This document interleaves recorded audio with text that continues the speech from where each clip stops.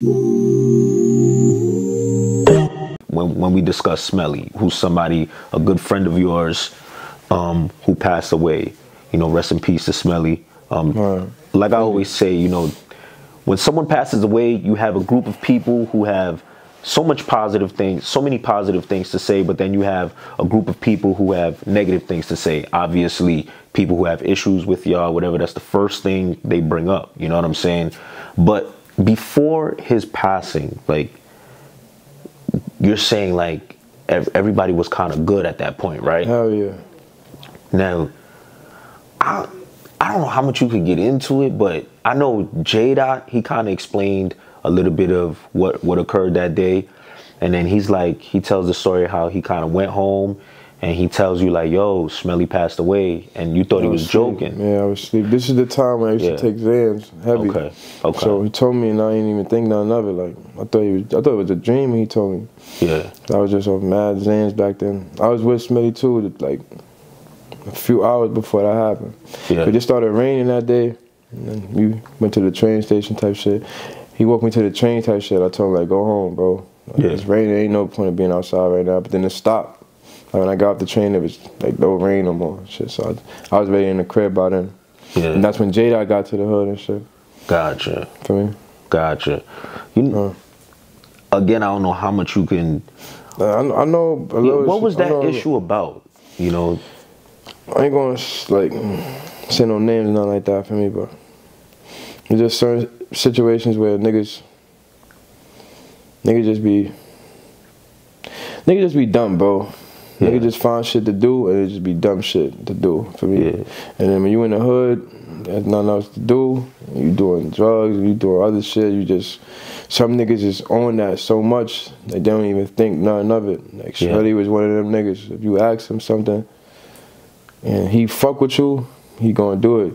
Yeah. Like, he just I ain't gonna say a crash dummy, but he was on that for sure. If you ask him whatever, he gonna be the first one. Like he gonna be in front of you for that situation. Yeah, for a situation. Yeah, and that's what happened. I don't know if you know YouTube, all these documentaries. Who knows what's going on? You know what I'm saying? Like I don't know if y'all see them. Do y'all ever see these documentaries? And what do y'all even think about them? Nah, I don't watch them documentaries. They don't even say niggas' names right and shit. They don't even say the hoods right. They don't even know what they talking about, bro. Yeah, they saying shit from not even around the area. Like they don't even know what they talking about. Yeah, when I'm watching these things, and obviously, you know, we don't know the story, so we hearing whatever they saying. You know, they kind of say like something like he I guess he sold a bike or this is the story, right? He didn't sell no bikes. Smelly didn't sell no bike, bro. He had nothing to do with no bike. That it just Smelly is a loyal nigga, bro. He ride for the guys, bro. So it's a situation where a bike got sold. Something was wrong with the bike, supposedly, for me. Allegedly. And niggas try to get the money back for the bike, for me. From dude that they try to get it from, for me. Yeah. And the first one in line was Smelly. Gotcha. And he was the one questioning the nigga, like, yo, for me, swung on him, for me. Yeah. And, you know, rest after that. Gotcha. No, I'm lying. J-Dot swung on him. And then Smelly swung on him. Yeah. My son J-Dot was there, too. Front center. Gotcha. I seen that shit happen. Gotcha. How, like, you know, I know that's like a tough situation to deal with at a young age. You know what I'm saying? Like, how did that affect you, J-Dot, and everybody around that area? What was that like? I know that affected Dot. That's different. Yeah, because he was there and all that.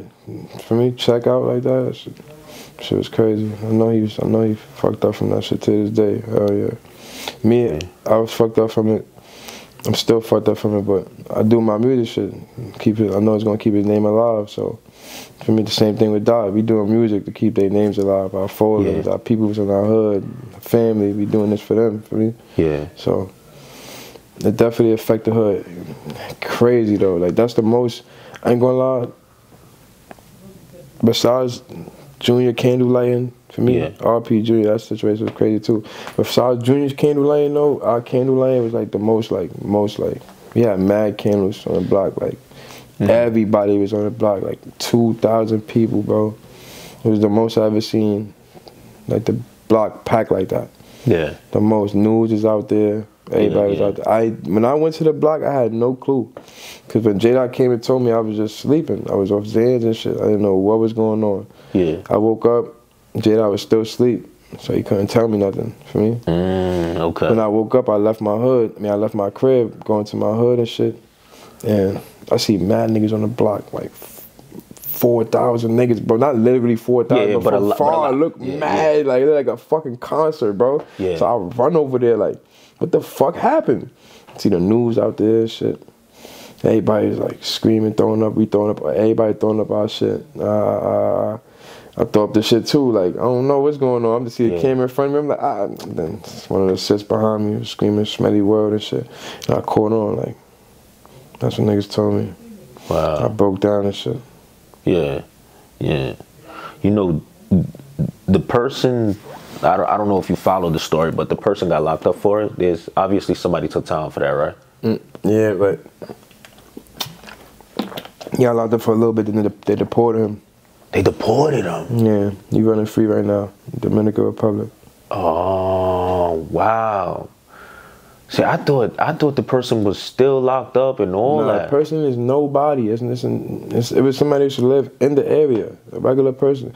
And him and Smelly used to really be into it all the time because they used to dice. Smelly used to be the king in dicing. Oh. He used to take his money all the time. So he used to hate Smelly. So when Smelly wanted to dice, he used to tell him no. Like every time, no, no, no, no, no. And Smelly always wanted to fight the nigga. I used to tell Smelly, like, leave that nigga alone, bro. Like, fuck that nigga. You play dice with anybody else in the hood. Yeah. Fuck that nigga. He ain't get killed by nobody, bro. No, nothing. Just a regular civilian. So why is it like, you know, not to be disrespectful or anything, but why like the drillies always mention it? Like I thought it was. They know it's gonna trigger niggas, bro. We used to be cool niggas, and I ain't gonna lie. I ain't gonna say Smelly knew niggas from there, cause I don't know if he did or not. But Smelly was a disrespectful nigga, so. Like, for me, like, when Delilah died or whatever, for me, I guess, like, niggas from outside, like, probably him was one of them niggas that was dissing her crazy for me. Okay. Like, me, I don't diss her. Like, I don't be mentioning Delilah and nothing like that. Yeah. Certain, like, it's just certain shit that I want to do, like, because I know me. Like, I got remorse to this shit. Like, I don't know no female like that. I don't know no female, like, to be dissing my mans, and then, look, that happens. It's like, what you want me to say? Smoking you, like, nah, it's tweak, like. That's a fact. It's just what it is for me. Gotcha. Wow, I didn't know that. Damn.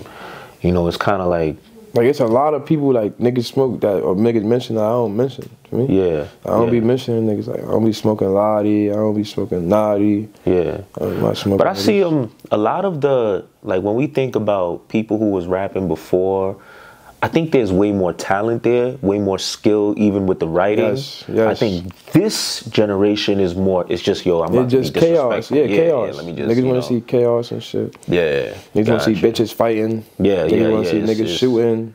Niggas want to see a lot of goofy shit for me. Yeah. I mean, it's entertaining for sure. It's definitely entertaining for me. But I question what's gonna happen 10 years from now. That's what I'm saying. How bad is it gonna get? Like you don't wanna see yourself in the grave or in jail from doing too much for the internet. Yeah. Like that's too much. Exactly. Then you got a little bit of what you was going stupid for, and then you check out, and then you didn't even get a chance to really enjoy your shit.